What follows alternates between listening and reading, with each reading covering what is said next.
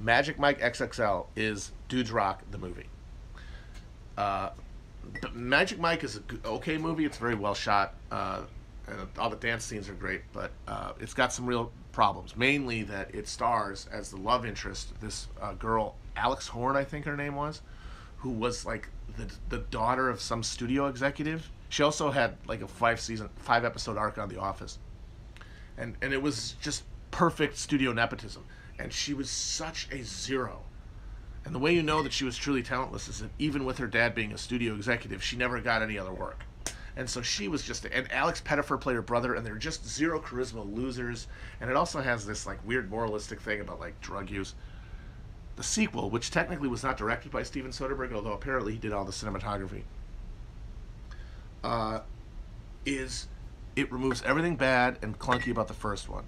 All the plot, it removes plot. It removes romantic Strum und Drang, and it is a story of a. So the guy, so it starts. Magic Mike ends with Channing Tatum. He's like, I think I gotta be serious. I'm gonna go make wood. And it starts. He's broken up with the awful girl, thank God, and he's got his company. He's actually doing it. He's doing the thing that he always said he would in the first movie. He's making furniture.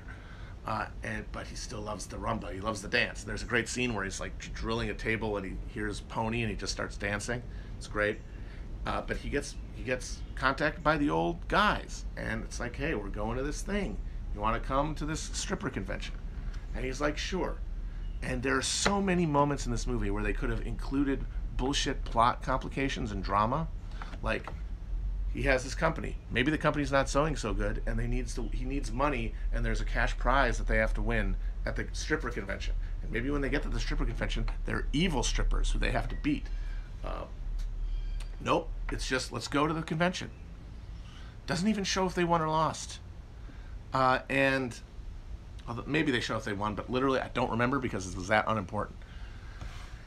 And then the whole movie itself is just guys being dudes in the best way. There's a whole scene where it's one of the few movies that's like about the female gaze, in that there are extended sequences where men are just wildly objectified by women, and they love it because they want to make the women happy. And the stakes are non-existent, which is Dudes Rock requirement, because you have to be centered and you can't have outsized investment in the world around you. You got to be able to just abide.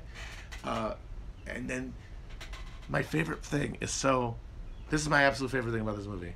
So Channing Tatum hooks up with his old dancing partners, and there's one guy there who gives him the business. He's like looking at him kind of like, and the camera like follows him, kind of giving him the eye. And it's established, oh, this guy's got a problem with Channing Tatum. And that's exactly the kind of thing they set up, so that like right before the big finale, like they get betrayed by him, you know? Nope. One scene later, after he's been frosty to Channing Tatum and shown, you know, not just for our benefit, but Channing Tatum's noticed too. He comes up to him and he goes, hey buddy, you okay? You seem like you got a problem. And he says, I'm mad at you because you left when we were struggling. And he's like, I'm sorry, man, but you knew I wanted to do the stuff with the furniture. I love you guys. And he's like, I love you too. Squashed. Done. Never comes back. Relationship's good. It's men who are secure in their sexuality, their masculinity, their worth as people, and they operate from like a purity of intention. It's beautiful. It's the dudes. I'm glad someone asked that. It is the most Dudes Rock movie I'm aware of. Magic Mike XXL.